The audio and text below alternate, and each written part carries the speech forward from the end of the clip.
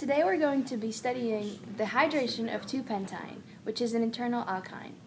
2-pentyne is going to be treated with H2O and H2SO4. If it were a terminal alkyne, we would need the presence of an additional mercury catalyst. 2-pentyne is going to react with H2O and H2SO4 to give two tautomers. Tautomers are constitutional isomers that differ in the location of a double bond and a hydrogen atom.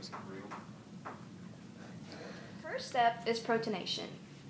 One of the pi bonds in 2-pentyne is going to attack a hydrogen.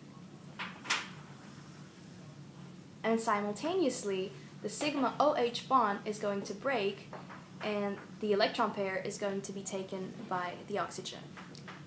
This will lead to the formation of a vinyl carbocation, which is an unstable species. The step is a nucleophilic attack of H2O. One of oxygen's lone pairs is going to attack the positively charged carbon in the carbocation. This yields two constitutional isomers, denoted E and Z. The E isomer has the two largest substituents in a trans configuration, thereby making it more stable and a major product of this step. This E isomer will be carried on to the next step. Step 3 consists of the loss of a proton to form an enol. An OH bond on the E isomer is broken when a lone pair from H2O attacks the hydrogen.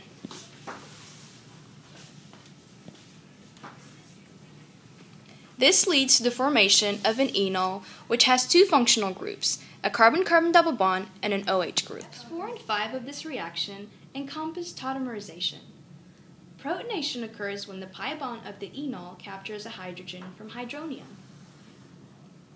Simultaneously, the OH bond breaks, donating the electron pair to oxygen. This results in a resonance-stabilized carbocation.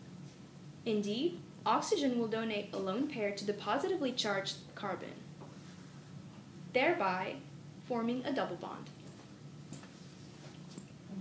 Now, if we look at the two resonance structures, we can see that the positive charge is delocalized between carbon and oxygen, thereby contributing stability.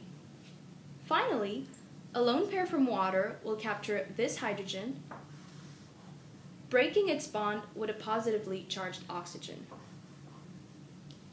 This will lead to the formation of a ketone.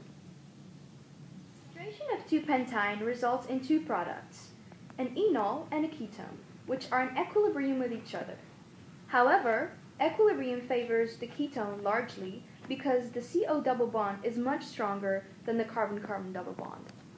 This is the proposed energy diagram for the hydration of 2-pentyne.